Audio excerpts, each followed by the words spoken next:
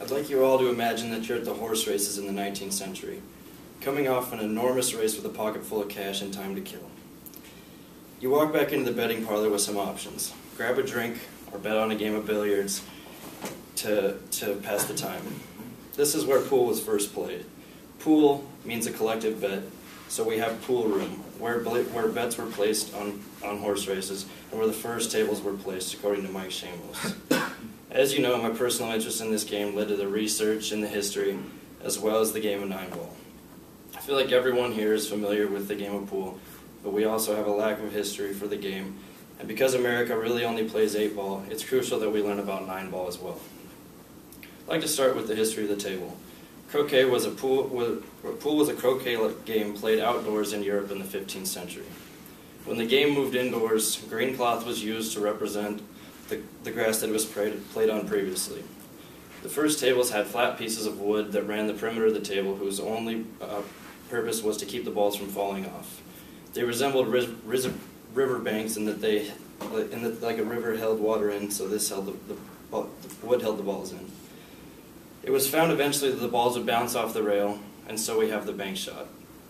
In the 18th century, the table's size was standardized to 2-to-1 ratio, and the rails were to be made of rubber rather than wood. Next, I'd like to discuss the cue and the chalk. Balls were pushed and shoved with a wooden stick called a mace, and it had an end on it. Now this worked fine as long as the ball wasn't against the rail.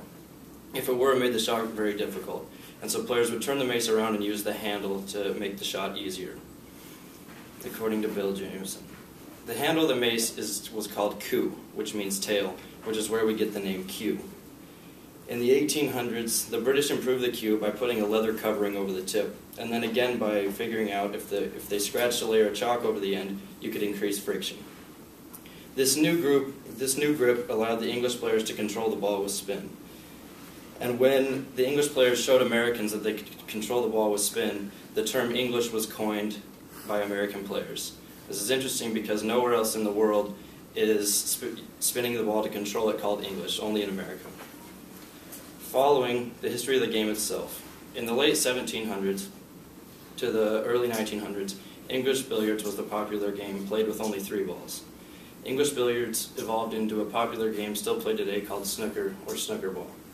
In America, until the late 1800s, American 4-ball was the dominant game.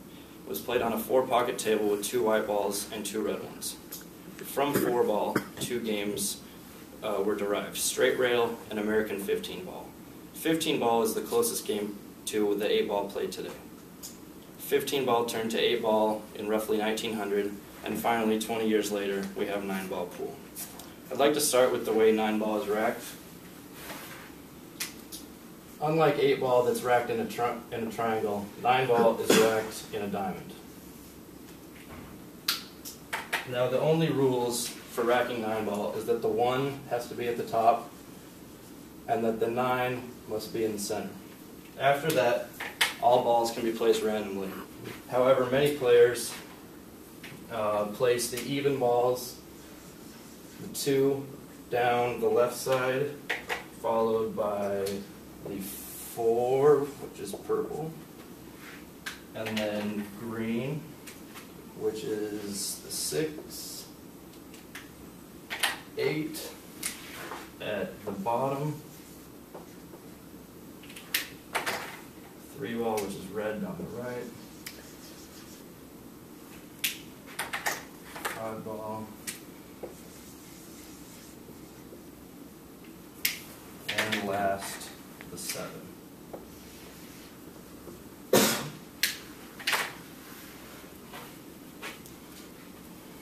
A legal break consists of hitting the 1 ball first and either pocketing a ball or pushing at least 4 balls to the rail. In 9-ball, the 8-ball is just another ball. So as we all know, to win, you can win in 8-ball by making the 8-ball on the break, but in 9-ball, you must make the 9, which makes sense because it's the center ball. Now the interesting thing about 9-ball is the balls must be made in sequential order, from the lowest to the highest. So when players are playing, for a legal shot to happen, the cue ball must strike the lowest ball on the table first. The game ends when a legal shot pockets the 9-ball. What makes 9-ball so unique is no player is ever in the lead. The only ball that matters is the 9. One player could make balls 1 through 8, miss on the 9, and lose if the next player makes it. To conclude, both the equipment we use in billiards and the game we play have come a very long way. In the 1920s, men met in pool rooms to loiter, smoke, fight, bet, and play. But times have changed. Imagine yourself now, not at the horse races, but in a bar or pool hall, playing with friends in a casual setting, or with money down in a more serious setting.